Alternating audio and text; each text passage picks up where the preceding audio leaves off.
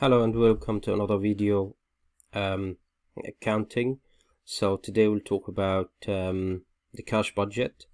So we have this exercise to prepare a cash budget for 6 months. We have sales figures here from March to August, and we have purchases from March to August, and we need to prepare the cash budget. We have some also additional information here. We'll look at them. We have receipts, and we have total receipts, and then payments, and then total payments, and then we have net cash flow, which is total receipts minus total payments, and we have opening balance at bank and closing balance at bank. Yeah, so let's see. Okay, so let's start here. So you're saying here all sales are on credit, and 35% of customers are expected to pay in the month of sale, and the remainder in the next month.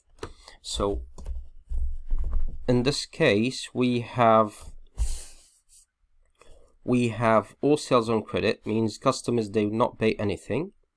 35% customers expected to pay in the month of sales, and the remainder next month, means for each month customers pay 35% of total sales, and then they pay the rest next month. So let's start here. So we have the first month, we have cash sales here. We have in this case saying customers will pay only 35%. So for March, customers, they pay only 35%. Yeah, and the remainder next month. So for next month, so the sales for March is just 500,000 times 35%. Yeah, it get me 175%, 175,000. For April is going to be two things here. We have sales for April times 35% plus what we have the remainder from previous month. So we have here, we have from March, we have 500,000 times the remainder, which is 65%. Yeah, and this should get me 482,500. So let's try for May. Same scenario. We have in May we have 320 times 35%. Yeah, plus the remainder from previous month times 65%. Yeah, same for the month after, June. So we have June, same thing. So we have 230,000 times 35% plus remainder previous month, 320 times 65%. Okay, we have also July, same thing. So for July, 210,000 times 35% plus remainder previous month, June, times 65%. And finally we have August. So 450 times 35% plus remainder previous month, 65%. It get me 294,000. Okay, now that's clear for sales. So managed, so all customers they paid only 35% of total sales for the month and the remainder for the next month. We've done that, so this the first one is done. Now we're moving to the second one. All purchases are on 1 month credit from suppliers. Means we don't pay straight away. We pay for what we purchased from our suppliers next month. Yeah. So in this case, we have for purchases, we want to call it materials from suppliers. So in this case, we have for the first month we have 0, nothing. For the next month, in this case, we have what we purchased in previous month. Yeah, same. So for May is what we purchased in April, and so on. In June is going to be what we paid for suppliers in June, and for July what we purchased in June, and for August our purchases for July. Yeah, so all of them what we have here.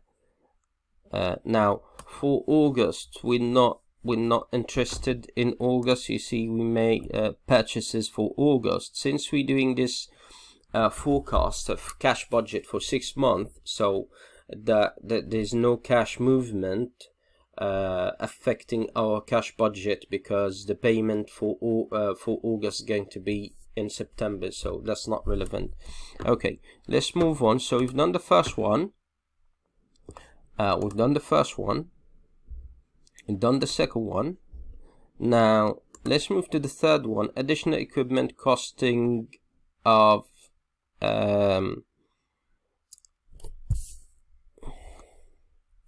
will be purchased in May, and here we have is 40,000. Additional equipment costing 40,000 will be purchased in May. So in this case, we have payment in May 40,000. So we have here equipment for May 40,000. Yeah. So we've done that. We have a loan of 40,000 has been negotiated from the bank from the same date. So this is how we financed our equipment for May. In this case, we could say that we use the 40,000 to buy the equipment. In this case, we've got the equipment here is negative cash flow. We have positive cash flow here from debtors. So we borrowed money 40,000. So this is in receipts. What we have also, we have wages expected to be 37,000 per month and are paid during the month. So in this case, that's fine. We have wages as a payment 37,000, and this across all month from March to August. So we've done that. We have also rent of 65,000 per annum is paid quarterly, March, June, September and December. So we have if we want to calculate what we pay as quarterly, in this case rent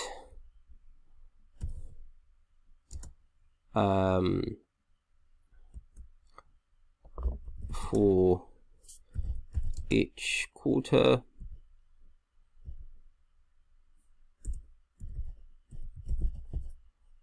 So what we have here, we have just, we need to divide that by 4. So 65,000 divided by 4. In this case we have 16,250, and saying that paid March, June. So only September, December, they are not relevant because we're doing only cash budget for 6 months. In this case, moving on, we have 16,250 as rent for March, and we have one for June.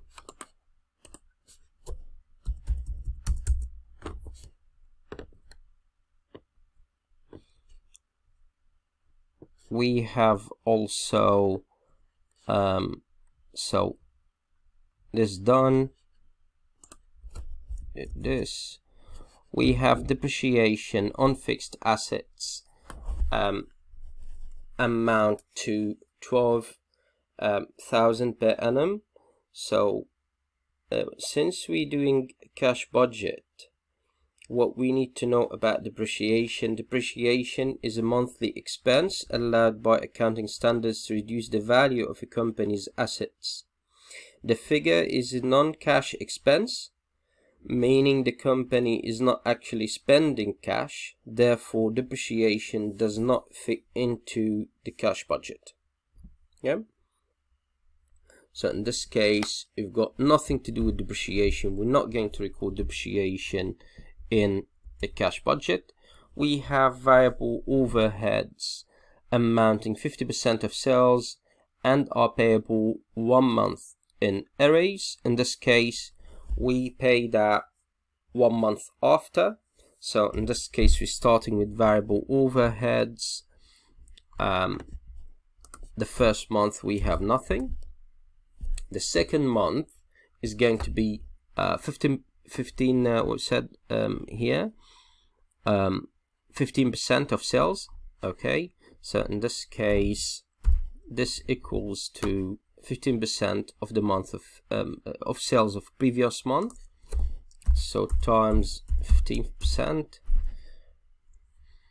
Same for next month. So sales for previous month times 15%. Same. We have sales in June, sales of May times 15%. We have for July, we have sales of June times 15%. And we have for the month of August, we have sales in July times 15%. So we've got all of them. Now we have, so we've done that.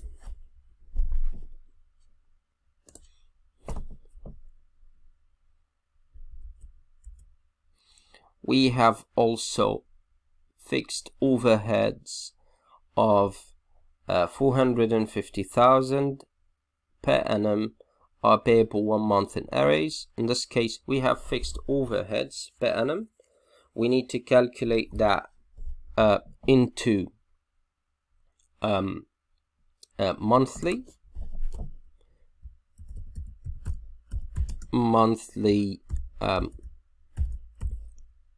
fixed overheads.